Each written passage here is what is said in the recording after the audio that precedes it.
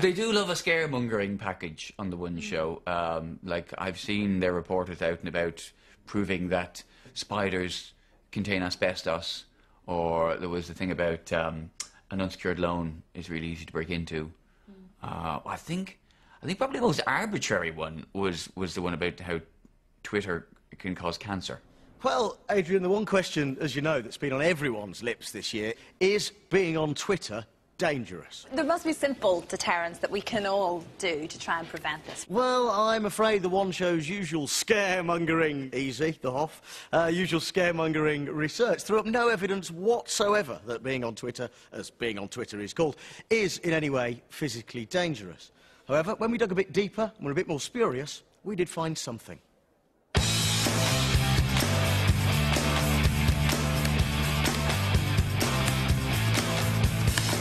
Now, this sort of futuristic word clatter is just the kind of thing that's available via online in the form of something called Twitter.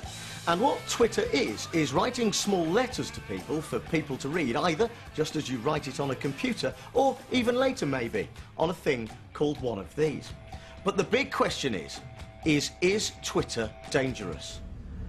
I asked a scientist, is Twitter dangerous? No.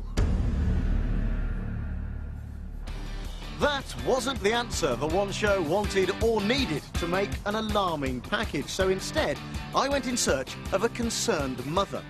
I found one near outside a school where I told her to stand. Now, you're a concerned mother. I'm a mother, yes. Well, let me make you concerned. Has your child ever been on Twitter? No. So what if I was to tell you that because being on Twitter is a relatively new technology, it is possible that it's as dangerous as mobile phone masts, as knives, or some cancer? I hadn't heard anything like that. 140 characters or less of poison. Sure I would have heard. Your son, daughter, is in that school dead. My daughter doesn't go to that school. So, if you live near the site of a tweet, or your child's school is close to some so-called microblogging, should you be worried?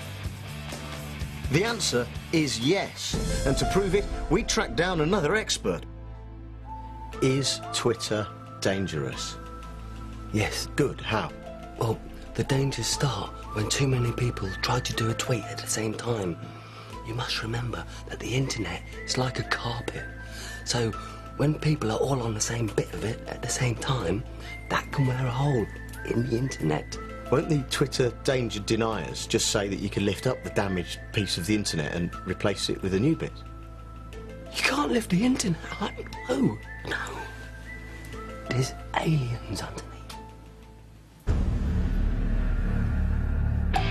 The perils of lifting the internet and the menace of Twitter is and are now all only too clear. But One Show evidence that you've just seen proves that, like microwaves in the 1980s or steam trains when they were first invented, Twitter, if you ever use it, will definitely kill you. There's lots more information on our website, bbc.co.uk/The One Show.